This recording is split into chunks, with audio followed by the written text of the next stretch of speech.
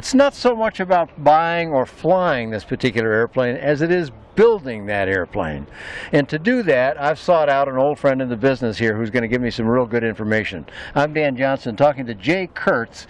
And if you feel like I know that name from somewhere, it's probably because I'm going to move your microphone a little bit and show you that t-shirt which says on it South Lakeland Airport.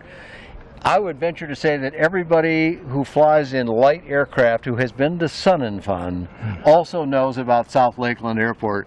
I don't know how many times I have touched down at that field. Indeed. That's your home field, right? Yeah, it is indeed. I know you to be a home builder of aircraft, assembly of kits, and I said that I have observed other people assembling this kit and was so impressed with the speed with which it could go together. You hear that kind of thing from some manufacturers, and then it turns out to be a little more work than they said, perhaps. Chip Irwin, the proprietor of this company, says you can assemble this pretty quick. They're all quick build assemblies. So tell me a little bit about your experience. You've just finished one of these, is that right? Yep. Tell me a little bit about that evaluation. Comes complete. It's all deburred, everything's ready to go. You've got some false rivets in there holding the structure together. False rivets, that's a good term. And you'll end up taking the turtle deck off because you want to do some plumbing inside. So those false rivets will come out, but the rest of the structure stays in shape. And then you go ahead and do your plumbing, put the turtle back on, and you just start popping rivets. You start popping and popping and popping. And they kind of line up. I'm going to go on this side of you because I saw a guy doing this part right here, and he was taking this piece of metal, which was at that time just sort of flopping around up here, and he bent it back over, and he was going to put in rivets, and I went, there's no way that can work out just perfectly. And he put in the first rivet, and I went, oh, okay, he got lucky, I thought. I didn't know. And he just kept going that way, and in a matter of a few minutes, he had that particular whatever part it was done. He was finished with it. That's quite a remarkable thing that I'd never seen that before. You almost don't need Clecos. Is that right? So now, but Clecos, for those that don't know, are little devices that sort of temporary hold things together while you do other stuff. Right. Because usually you had to drill or do something. Right. You don't have to do that here. You certainly use a lot less Clecos than you would ever perceive on any other plane, because when it goes back on, it's staying. It just fits. Yeah.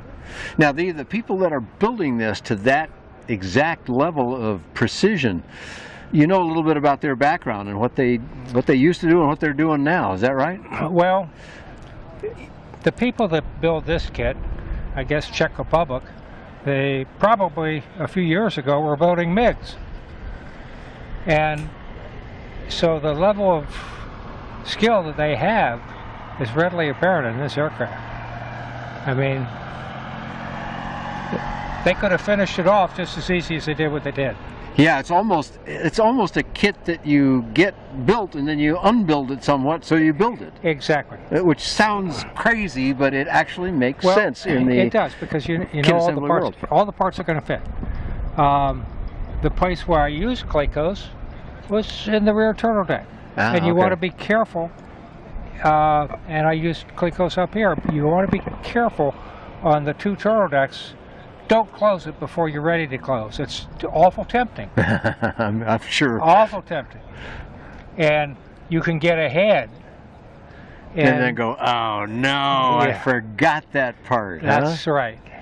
And so then you go inside and upside down. And that's... and that's where it's a lot of work. That's where you can make some work for you that you shouldn't have to do. You have built other kits, is that correct? Yep. And you've done that quite a bit, is that correct? Oh, yeah. How much have you done? 40 times. 40 airplanes.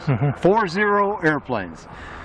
Folks, I don't know that I've ever heard that from anybody before. That is a big number. That's a lot of construction. In fact, I'm looking at one right there, am I not?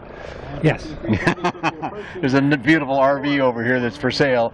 Jay built that, and you built some other ones. In fact, I went flying with you. I do one a year. One a year? With the RVs. So that's an amazing thing. But and Vans, obviously it's the most popular kit in the world.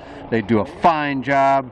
They don't quite do it the way this one's done, because when you build that one, you've got to have a pretty good tool chest, right? All the tools. Which is both an investment and knowing how to use the tools, Yeah. and keeping those tools in good maintenance and all those kinds of things, right? So now all those other 40 airplanes of experience, which is a darned impressive number, bring that to this airplane and talk to me about tools, workspace, and the tasks that a new owner would go through with this airplane. I use a 12-volt hand drill, battery operated, and pop rivet tool. Just a hand pop rivet tool, not a powered one? Well, you got a powered one, I so got you power, surely so I use use it. I could do it without. You could do it with a hand pop rivet tool? Oh yeah. Not nearly But the task of, let's say, building an RV. I'd have arms like Pop on it. Yeah, right. But you like the powered one. But that's not a lot of tools. You don't need any special jigs. No. Where could you build this airplane, this Merlin PSA? In a garage. I don't know if I could build this airplane. All right. How would you respond to that? They can do it. Where they're going to run into trouble, and most people run into trouble, and takes me the most time, is the painting. Yeah, painting is kind of an art form, isn't it? Oh, well, it's more than that. It's a labor of love. It's a never-ending task. What I typically do with my planes is every part is painted before I put it on. Oh, it is? Okay. So I don't go through that process of how most people paint. Every part's painted before it goes. When it's assembled, it stays. And I did that with this, which took more time away from the original building process. However, if I just zipped this thing together and told somebody to paint it, yeah, you'd be flying real quick. Okay, so let's assume you did that, because I'm thinking a lot of people probably either don't think they know about painting, don't want to tackle it, don't have the skills, whatever. So let's assume that you're going to find a shop to paint it for you, which will, cost you a few bucks, but maybe not that backbreaking. But up until then, up until painting, but including everything else, tell me about the length of time you think someone should spend building this. The company says really short numbers. Is that factual? Let's put it this way. I spent more time painting than I did building. Okay. Well, there's a dividing your line analogy. for you. I could do it in 3 weeks easily. Easily. However, I would say take a month and enjoy it. Okay, but only a month. You didn't say take 6 months. No. Or 6 years. Yeah, much less, right. Right. No, this is a project. You get a smile on your face after everything's done, and there's not much to do. So the enthusiasm level stays very high throughout the entire project. They know how this plane goes together. They know at the factory where everything goes. They put it where it goes, and then they only secure with a couple rivets and they're dummies.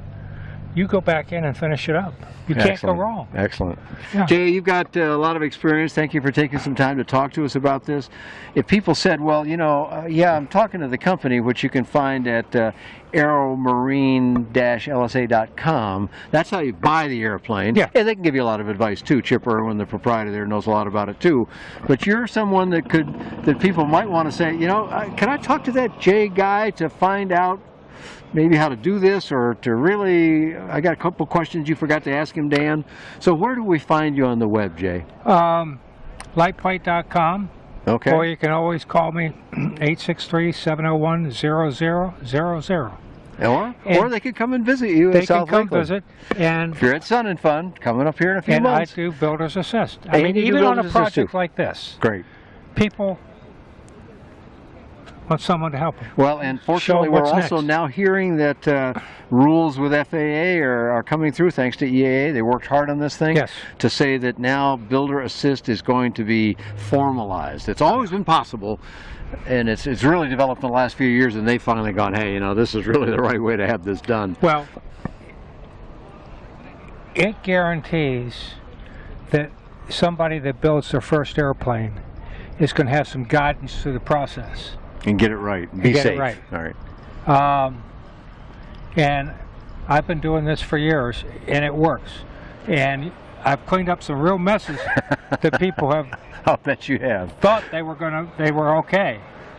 For information about the airplane, to purchase it, other matters like that, or the Electro, another airplane that the company sells, go to aeromarine-lsa.com. Yeah. You can find more about the Merlin, about my flight with Jay and his RV-9 some years ago, and many other things in the affordable aviation space at buydanjohnson.com.